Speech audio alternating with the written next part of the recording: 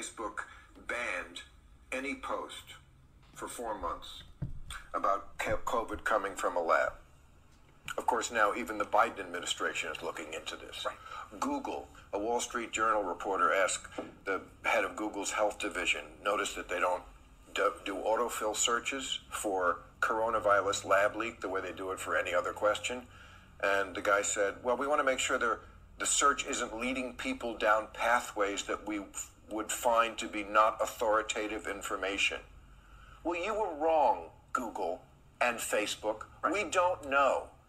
The reason why we want you is because we're checking on this shit.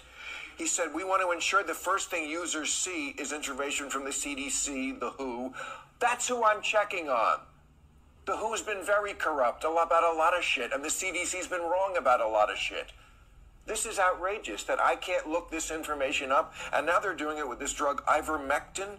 They threw Brett Weinstein off YouTube, or almost.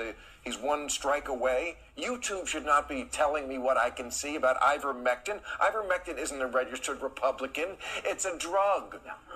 Well, I don't know if it works or not, and a lot of other doctors don't either.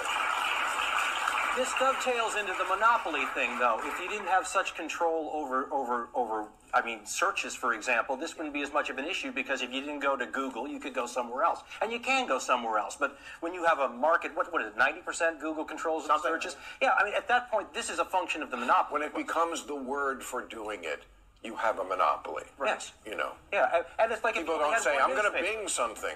No.